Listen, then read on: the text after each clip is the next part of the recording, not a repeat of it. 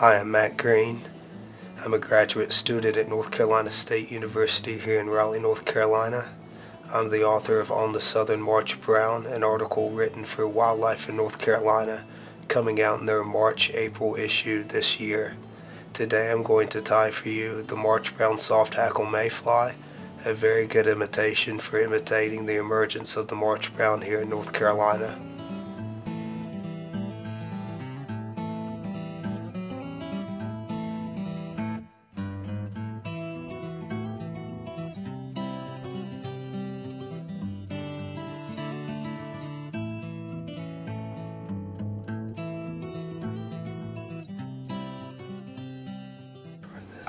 When you already have the gold bead and the hook and the vise, what you want to do is attach the thread to the hook shank.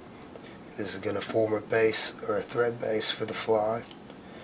You're going to wrap the thread to right about 3/4 the length of the hook shank, right past the point of the fly. Then after you do this, you're going to tie in the rusty brown turkey bite, and this is going to act as your ribbing. And you're going to want the bite to be placed quill side up, because the quill is going to act as your rib for the abdomen of the fly.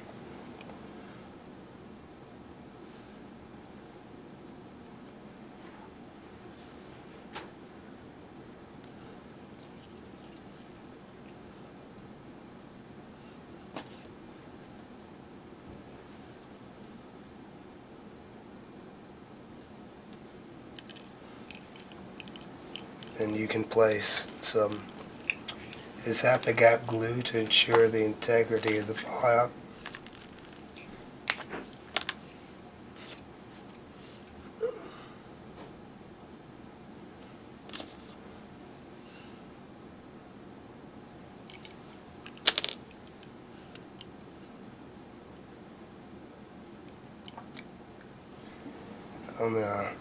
As you wrap it around the abdomen, this is going to keep the biot down when you tighten down the biot.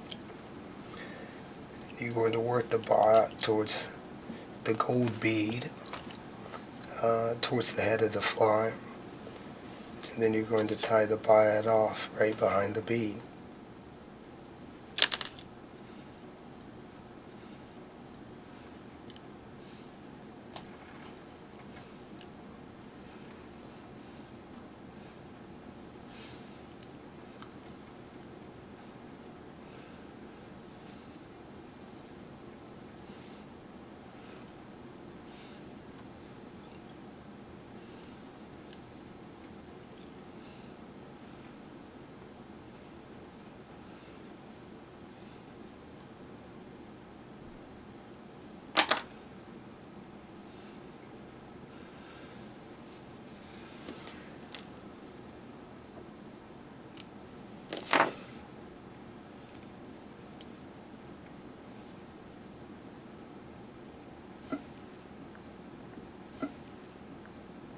Right after you tie the biot off, you're going to take some brown CDC, natural colored brown, and this is going to be your gill for the fly.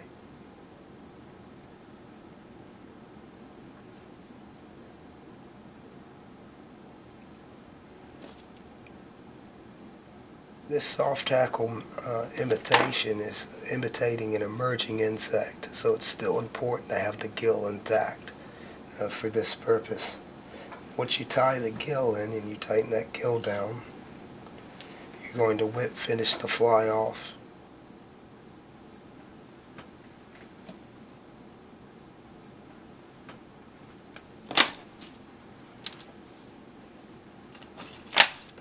You're going to slide the gold bead until it meets the thread, and you're going to reattach the thread to the hook right behind the eye of the hook.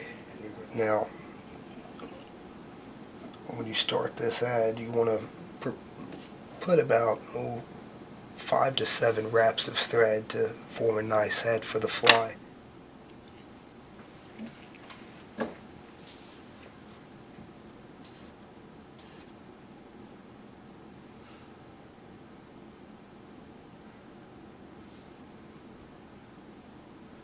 Then you're going to tie in your partridge for the wing. And you'll probably need 1 to 2 pieces of partridge. You're going to use the darker tips of the partridge feather. I like 2 because it gives the wing a little bit of robustness to it.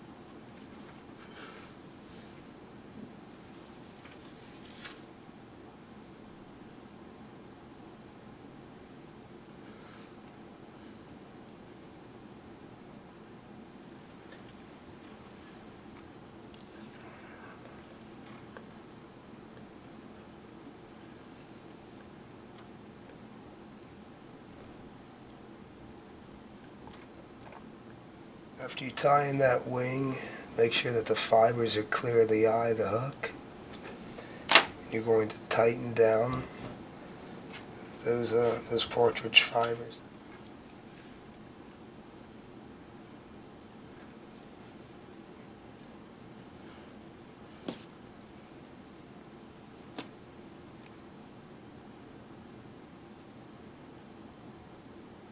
You're going to whip finish off with 2 or 3 whip finishes.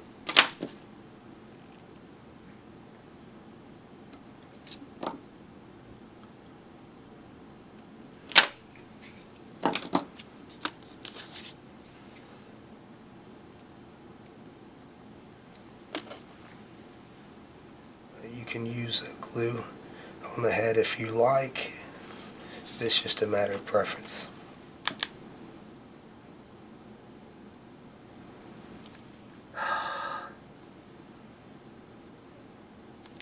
And then you're done.